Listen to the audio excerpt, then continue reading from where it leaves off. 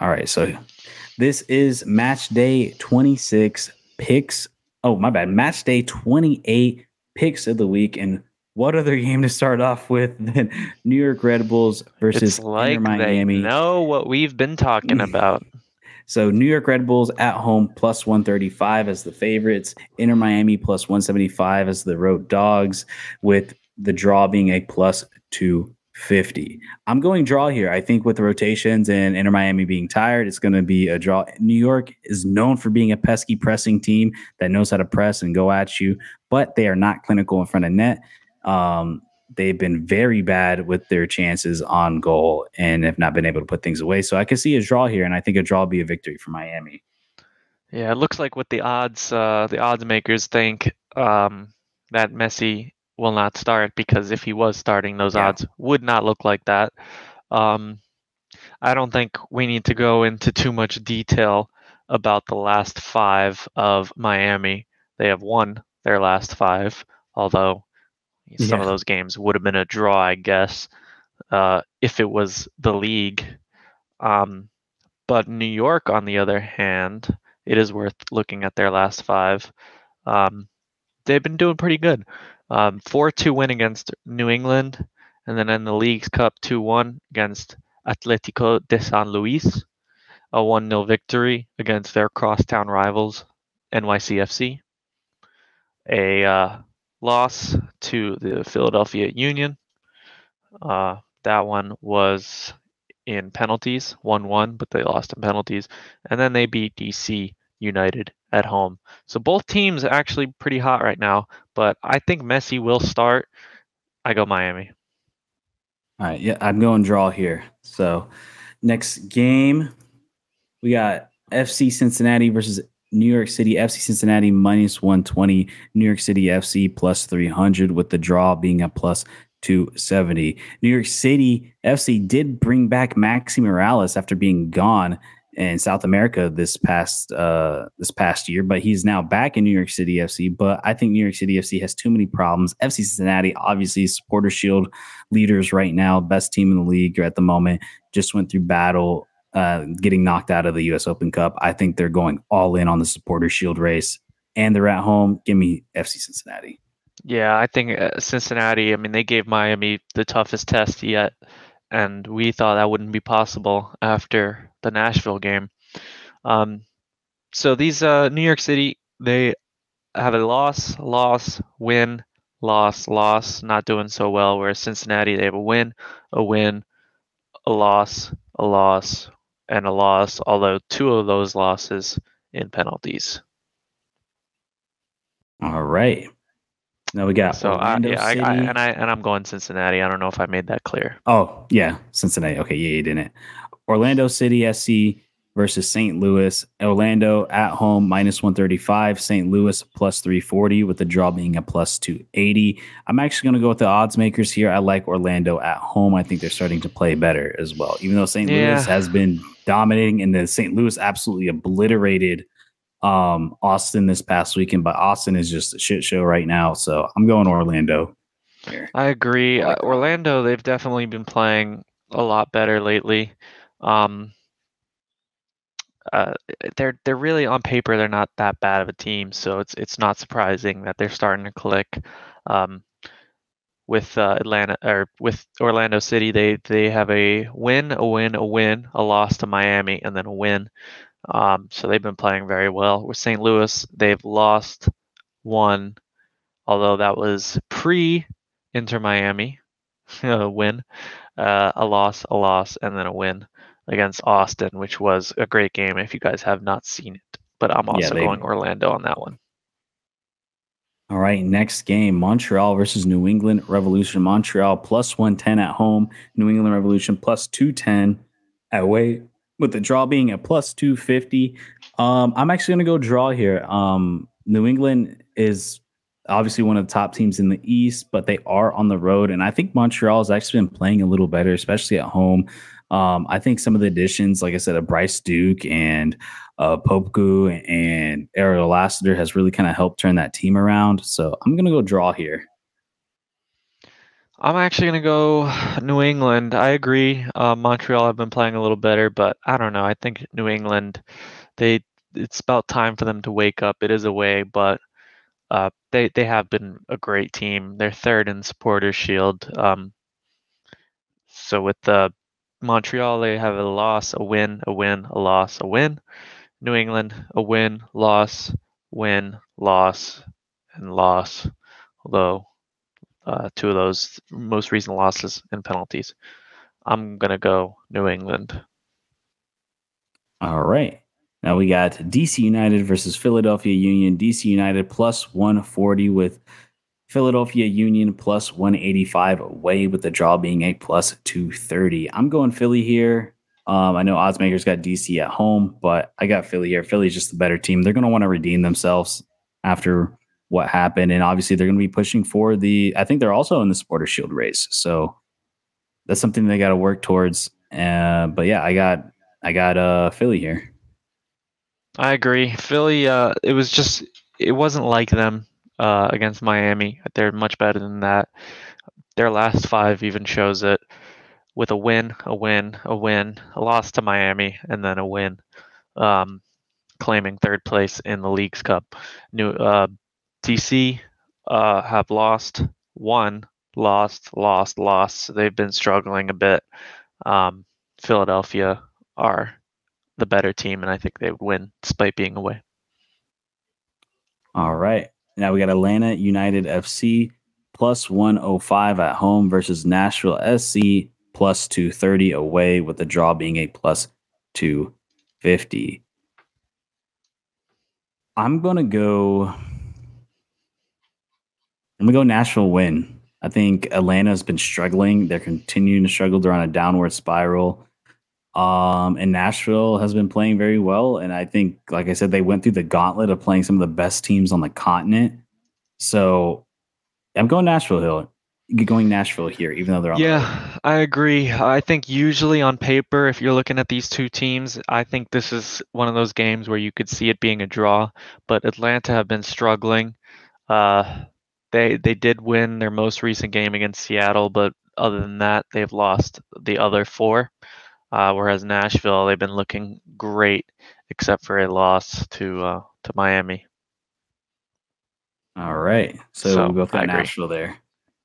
Charlotte FC versus Los Angeles FC.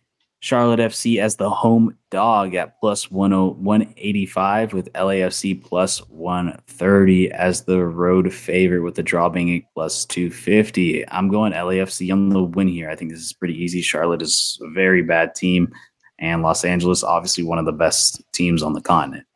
Oh, totally agree here. I mean, Charlotte, they haven't been playing terrible. They have a win, and got destroyed by Inter Miami. LAFC have a draw, a win, a loss to Monterrey, and then a win. To LAFC, they lost to the highest. They lost to pretty much the most talented team in CONCACAF, is Monterrey. Yeah. On paper, one of the highest payrolls in the CONCACAF. All right, Columbus Crew versus Toronto FC. Columbus Crew plus 290 at home as heavy favorites. Toronto plus 600 away, with the draw being a plus 400. Toronto's struggles continue to happen. It's terrible. They literally have no one else on that team except Bernadeschi and Insigne. That's literally all they have on that team. They don't even have a manager right now. So, and Columbus Crew, meanwhile, has been playing out of their mind. Their last game, I know they did beat the shit out of Cincinnati, which is obviously the best team in MLS right now, record-wise. Surprising. So, I totally agree with you. Toronto winless in their last five, whereas Columbus 3 wins, 2 losses in their last 5, with one of those losses being penalties. Toronto pre-Messi was the highest spending team in the league, and now they're the worst team. Genuinely the worst team. I know we have the worst record, but Toronto is the worst team. Yeah, they're the worst team, and that's saying something because I actually thought Colorado was the worst team which I they're thought Toronto close. was going to be one of the best teams in the league. Yeah, it's I crazy. mean, going into the season, they had a lot of talent on there, and then they lost it due to injury, or they traded him away. Then they bought Bradley, not knowing what to do. It was just a shit show. So I'm curious to see how their offseason looks like, especially if Well, the now, rumors yeah. of John Hurden, the Canadian national team coach, going over there. But Now Sporting to the Kansas eight. City.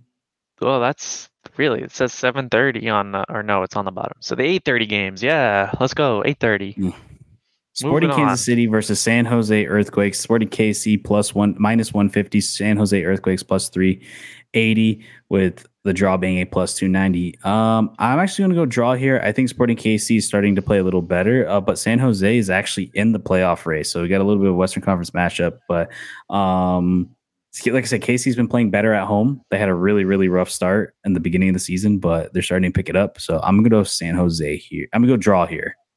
You're gonna go draw. I actually agree with you. I'm gonna go draw. Um, I don't know why, but it just seems like I don't think both these teams have really they're not high scoring teams, that's for sure. So like a All 1-1 is right. definitely on the cards.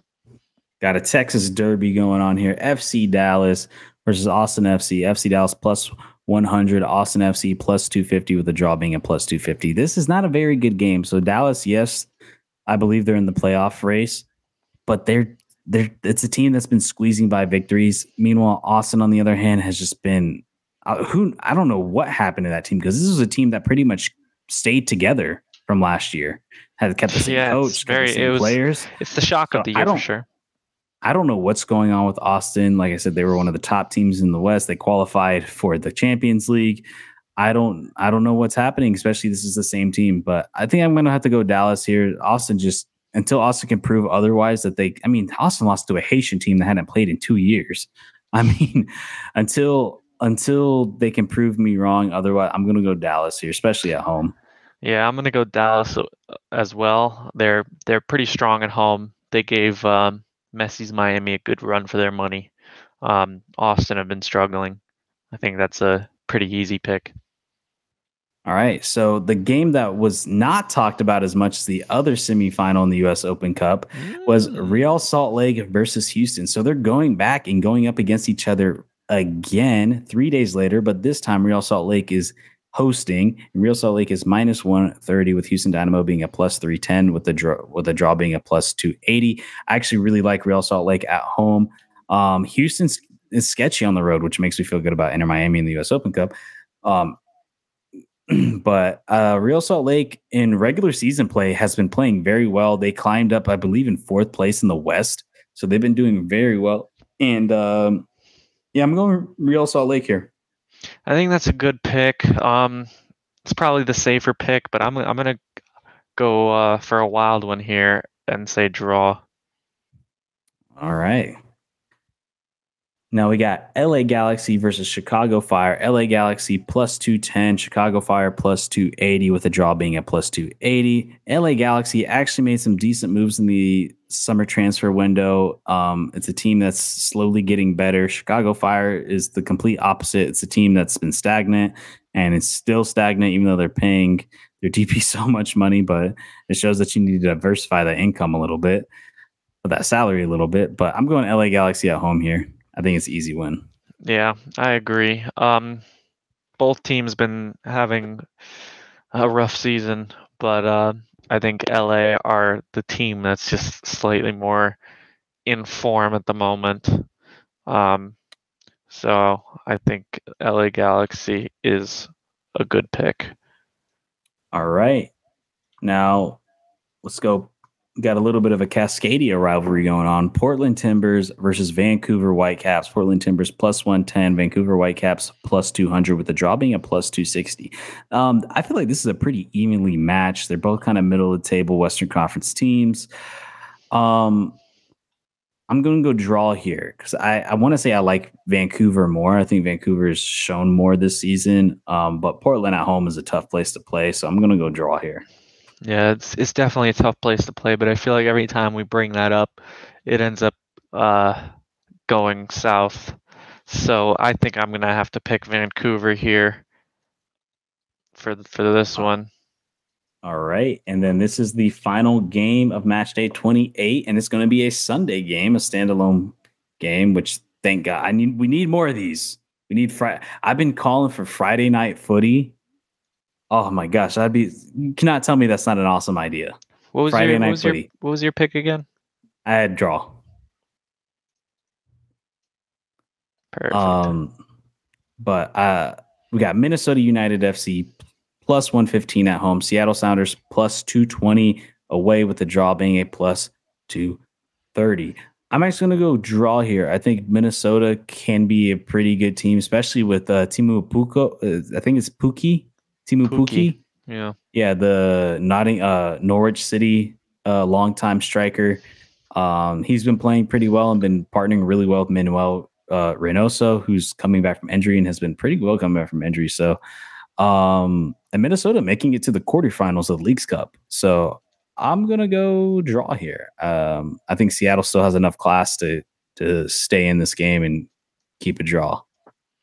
I'm actually going to go Minnesota. I think Seattle have been struggling recently. I think they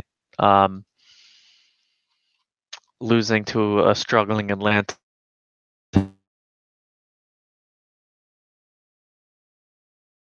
We're losing Adam a little bit. What was that?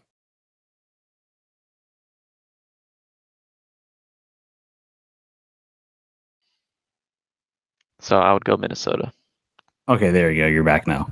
So you got Minnesota. All right, Yeah. cool. And those are our picks of the week. We'll come back next week and see how we perform. There is a set of Wednesday games, so we're not probably going to be covering that one.